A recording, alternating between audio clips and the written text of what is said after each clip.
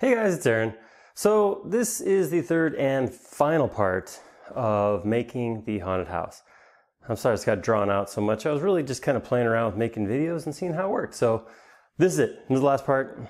Videos from here on out will be shorter, more concise, and no more multi-part. This is too much work and that's just not a good thing. So with that, I'm just going to hop right in and show you how I finished off the house. At this point, it was all cardboard and craft foam, and this was the final finishing steps. All right, so the first thing I did was took the whole thing and sealed it with Plastidip. Plastidip is spray plastic, basically, and it seals foam. If you don't seal foam before you spray it with something like spray paint, the chemicals in the spray paint will actually eat the foam. It's kind of a cool process. If you haven't done it before, I suggest trying it, but it's not doesn't lead to a very good final product. So I did run into a little bit of an issue here with the Plastidip. As it dried, it pulled up a lot of the self-adhesive foam. This foam was not stuck down very good. So it made kind of a cool look because some of the tiles were popping up, that kind of things, but some of them popped up a little too much and had to be glued back down. I wanted to make kind of a Widow's Walk looking thing on the top, so I stuck some toothpicks in. I tried to just jam the toothpicks through the Plastidip covered cardboard on the top, but it didn't work very well, so I used a small hand drill to drill some holes in there and poke the toothpicks through. I was very careful to not make them all perfectly straight. I had to make it messy. Once those toothpicks were in the lower roof and the upper roof, I wrapped some wire around to kind of emulate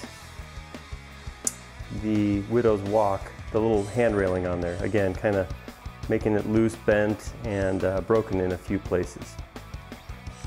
Once that was done, I gave the whole thing a spray down of flat black. This is a spot that I would probably change for next time. Rather than modeling everything in white and then spraying it with black, I'll probably model the whole thing, or make the whole thing, build it out of black foam wherever possible. Once that was done, it was time to do some fun stuff.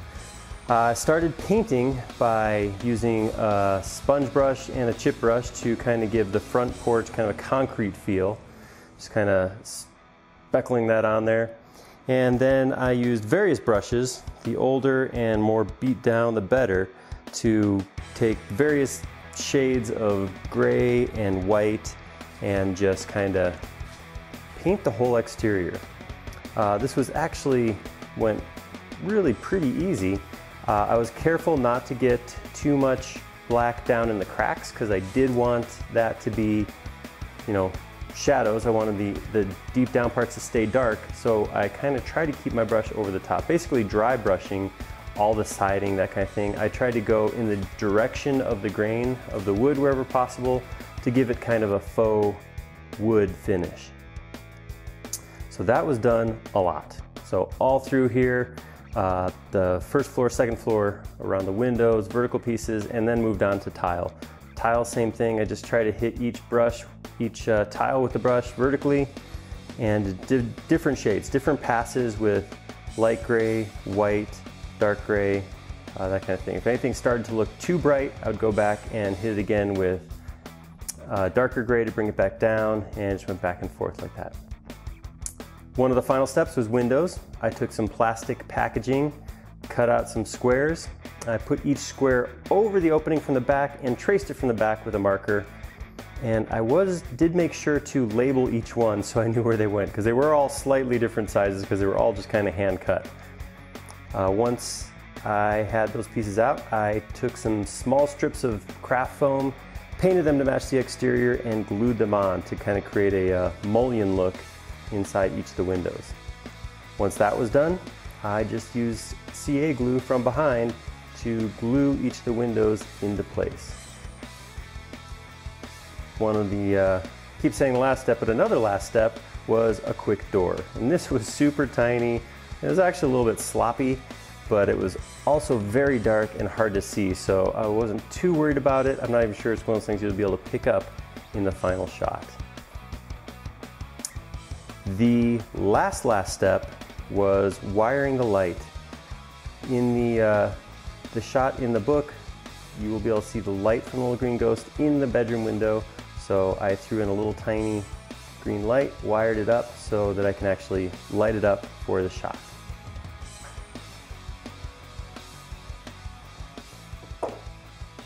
And that was it.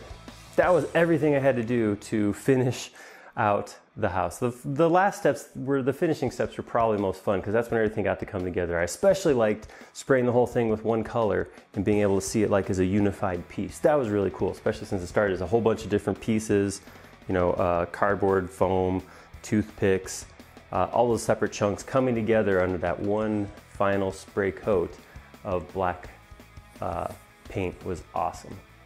So again, talking about price, what did this whole thing cost?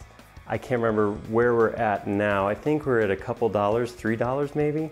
And most of the stuff I used in this portion of the build, I had on hand too. I had acrylic black and white paints, so that was done. Toothpicks, wire, had laying around the shop. I actually had all the stuff to do the light too, including the 9-volt battery, which was kind of weird. But I had all that, so that was pretty easy. The only thing I actually went out and bought for this was spray paint. So flat black spray paint. And you know, I've actually used a lot of spray paint, and I have found that a lot of them, there's not a big difference. So for this, I ended up using the cheapest stuff I could find. That was the off-brand 99-cent a can for a rattle can of spray paint, and I used 1 can. So that was another $1. So all in, I spent about $4 on my haunted house to get it completely built and finished. So that's it. That is all there is to the haunted house. Like I said, I don't like doing these long drawn out multi-part videos, so it's not gonna happen anymore. Next video is gonna come out, it's gonna cover the hill that it sits on, how that was built. So I already have that all recorded, so I just have to do some editing and upload that. Hopefully you guys are enjoying this. If so, give me a like so I know I should keep doing it. Leave me a comment too. Let me know if you like this, if you don't like it. Anything you would recommend to make this more enjoyable, I would love to hear. Oh, and go ahead and subscribe too. That way you'll know when the next video comes out. That's it for today. That is the haunted house finished. So I'll see you next time. Thank you.